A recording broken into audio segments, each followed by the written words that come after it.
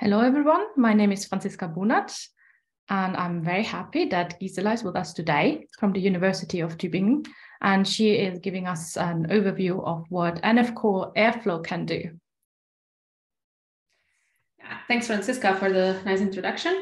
So I'll present NF-core airflow. And first of all, I will start with defining what's the air in airflow. So air stands for adaptive immune receptor repertoire. And that's the collection of membrane proteins that are found on the surface of B cells, in which they are called BCR, and on the surface of T cells, in which case they are called TCRs, or T cell receptors. And BCRs, or B cell receptors, in their secreted form are also called antibodies, which is a term that we are all more familiar with. So the main function of these receptors is to be able to recognize foreign antigens that are inside the human body that can come, for example, from pathogens such as viruses or bacteria, and to elicit an immune response against them. And to be able to recognize so many different antigens from different pathogens, these receptors also have to have a variety of different sequences. And so it's estimated that in the human body at the time point, there's 10 billion to 100 billion different receptor sequences, BCRs and TCRs. And air sequencing is about getting the individual sequences of these B cell and T cell receptors, and that has a variety of applications, which can vary from determining the immune state of an individual at a specific point, studying immune-related diseases, guiding vaccine development, or guiding cancer immunotherapy.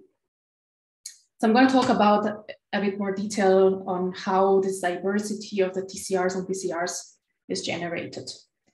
So in the human genome, there are different B gene segments, D gene segments, and J gene segments that can be, and C gene segments that can be combined to form these TCR and BCR receptors. In case of humans, there's 4 TV genes segments, 23 D gene segments, and 6 J gene segments. And what happens in the B cells and T cells is that one segment of each kind is combined to form a productive TCR or BCR receptor. And that happens at the DNA level. So there's a process that's called somatic recombination that alters the genome of these cells and generates this productive TCR and BCR receptors. And the combination of these different gene segments doesn't happen like Lego blocks, just like attaching them one next to each other, but rather in a cut and paste procedure, and the cutting position is not exactly always at the same spot, and there can also be some nucleotides incorporated into these junction regions, so that there's extra variability that comes from this step that is also not genome encoded. And in the case of the B cells, or in B cell receptor, there's even another process that generates more diversity of these receptors that happens upon antigen stimulation. So that's what happened to all of us, for example, when we were first in contact with the coronavirus or the coronavirus vaccine. Some B cells in the body were able to recognize the antigens in the coronavirus, and they were stimulated and underwent clonal expansion. And that is generating a lot of children cells that belong to the same B cell clone then. And in a manner that not all of these children cells have the exact same BCR receptor sequences, but there's a process called somatic hypermutation that introduces mutations in these BDJ segments, so that each of the children cells has a slightly different receptor sequence as well. And this allows also to generate B cell receptors and therefore antibodies that have even higher affinity to the original antigen. So you've seen that there's many different processes that contribute to the diversity of these TCR and BCR sequences, including somatic recombination, variable junction length, and in the case of the BCRs, also somatic hypermutation. And this means that theoretically there could be more than 10 to the power of 14 possible BCR sequences. So how are they sequenced? Most protocols use what's called amplicon sequencing, which is the targeted amplification of this gene locus. And that can be done via different protocols, including multiplex PCR, so providing primers for all the kinds of different sequences that can be there, but also 5' race amplification protocols are pretty common. And also the sequencing protocols can incorporate what's called unique molecular identifiers, which allow correcting for sequencing errors down the line and errors introduced by the PCR amplification process. And typically for sequencing, MySeq sequencers are used because they allow for a longer read length that covers the complete BDJ and beginning of the C region.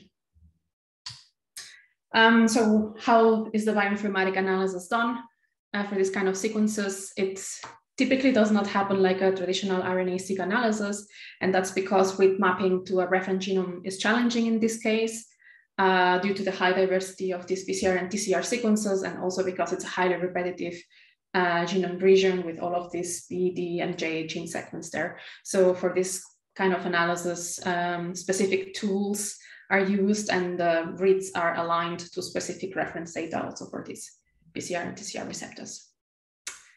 So I always say, luckily for us, like when wanting to write a pipeline to do this kind of analysis, there's already plenty of tools out there that can analyze this data. One of the better well-known ones is the Immcantation framework that is developed by the Kleinstein lab in Yale.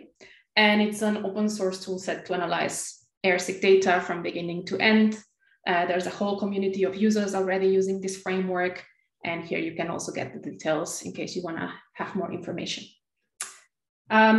So thanks to developing this pipeline as part of the NF-core community, we gained visibility, and we quickly found quite some collaborators to develop the pipeline. So I want to mention that this is really a community-based development effort. Susana Marquez from the Immcantation lab joined quite at the beginning, and also David Ladd from Monash University helped in adding some features there. Whereas initially Alex Belsa, when he was still at Cubic with us, Simon Hoimos and myself were also developing the airflow pipeline. So now to the details of the pipeline. Those are the main pipeline steps. First, when the pipeline can process both bulk air sequencing data and single cell air sequencing data. When starting from bulk, there's first a step of quality control of the sequencing reads and sequence assembly. And afterwards, there's a process of where the reads are aligned to the references with IGBLAST, and the reference data is typically employed from the IMGT consortia, which provides reference data for BCR and TCR. At this step, also already assembled data can also be provided, and for single cell data, typically we start at this step. So afterwards, there's a step for clonal analysis, which identifies which of the sequences of the PCR belong to which B-cell clone. So it assigns the individual BCR sequences and TCR sequences to their specific clone. And in the case of the B-cells, it can also perform lineage reconstruction of the whole B-cell clone. And finally, there's a step for reporting, doing repertoire analysis and reporting, including QC reports via multi-QC. So that's like the pipeline general steps. But now if we look a bit more detailed, there's like a ton more processes, individual processes that are part of the pipeline. And I'm going to explain them a bit in more detail now.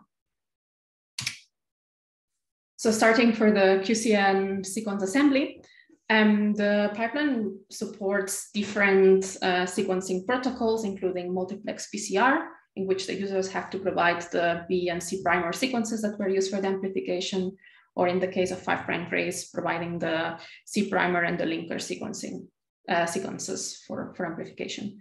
And both protocols are supported with and without UMI barcodes, and the barcodes can also be provided in different configurations. So starting from the raw sequencing data, then a sample sheet needs to be provided that contains sample information and the individual FASTQ files for all samples. So then, depending of if the sequencing protocol includes UMI barcodes or doesn't include them, there will be some processes or others, but they all start with quality control of the reads with fastQC, filtering the sequences by a quality threshold, masking the primer sequences.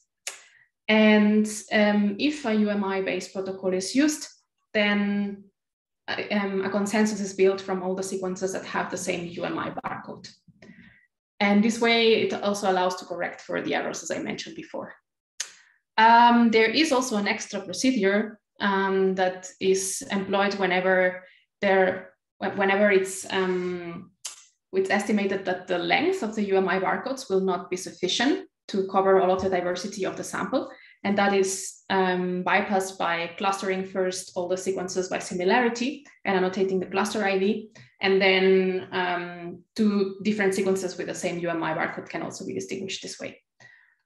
So after building the consensus, then all the sequences that contain the same UMI barcode are collapsed, and the number of sequences with the same UMI barcode is annotated, and other metadata is also annotated, and also duplicate sequences with different UMI barcodes are also collapsed, and their count is annotated, which can also be useful for filtering there. After this step, there comes the VDJ assignment and filtering step. And here it's also possible to start with already assembled sequences that can also be provided with a sample sheet and FASTA files. And also typically single cell sequencing data processing starts at this step. And this is because the pipeline supports directly the output from the tool 10x Genomics Cell Ranger multi, which provides, when incorporating also TCR and BCR sequencing in the 10x Genomics sequencing procedure, then the output of that tool is the air rearrangement table, which contains all of the sequences there. And so that can also be directly provided to the pipeline at that step. And optional, so that step, what it does, it's assigns, well, it's aligns the sequences to the IMGT reference, and it then assigns what exact BD and J segments were used there. And in the case of the single cell data, there's an option, this gene reassignment step is optional. So after alignment to the IMGT reference, there's also a number of quality filtering steps that are performed. First, it's checked that the locus matches exactly the big call, so the VV segment assignment, that there are a minimum of 200 informative positions, maximum 10% and nucleotides, that the sequences that are determined are productive, that the junction region is a multiple of 3 amino acids. And there's also a possibility of removing chimeric reads, detecting contamination across samples, and finally collapsing duplicate sequences if there's any. So plenty of quality filters as part of the pipeline. The next step is clonal analysis. In that case, hierarchical clustering is used based on the Hamming distances between sequences, and the pipeline is also able to auto-detect a Hamming distance threshold that can be used to determine which sequences are part of the same clone or are part of different clones. And there is also a step for lineage reconstruction of the clonal lineage trees.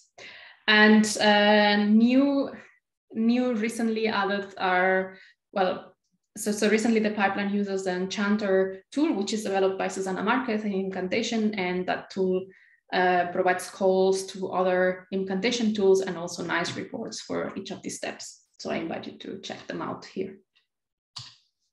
And finally, there's a repertoire analysis step. There, an R Markdown report is provided that summarizes the repertoire analysis results for all samples.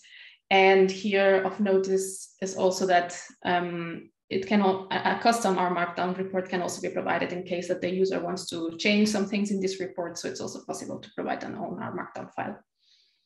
And other reports of this reporting analysis steps is the multi-QC QC report for all samples from the read quality control reports. So here we will see an example of this repertoire analysis report.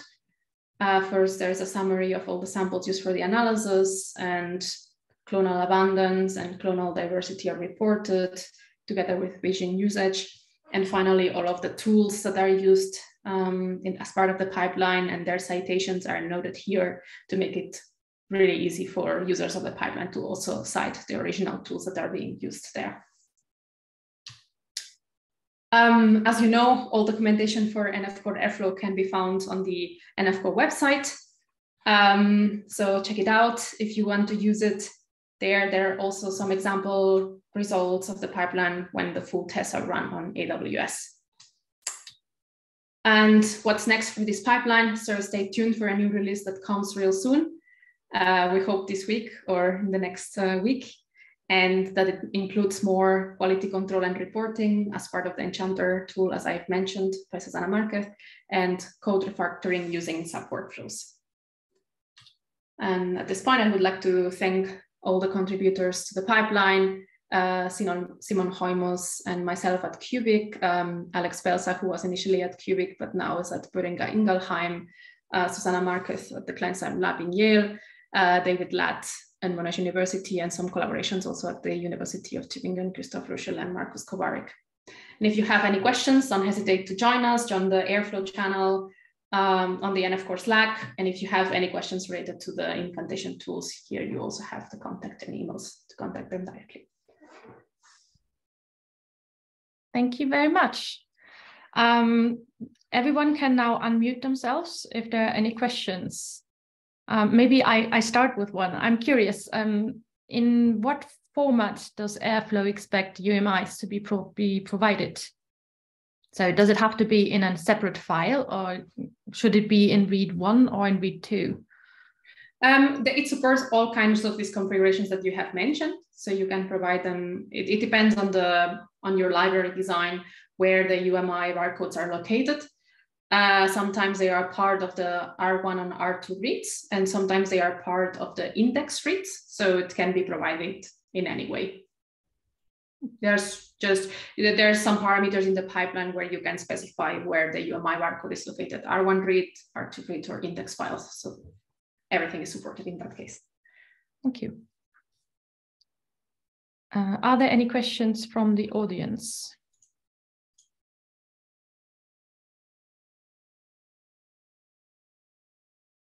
It doesn't seem so. Then I would like to thank, of course, Gisela, but also the Jan Zuckerberg Initiative for funding the bytesize talks. And as usual, if you have any questions, go to Slack at NF-Core Airflow and ask questions there. And then thanks again. Yeah, thank you, Franziska.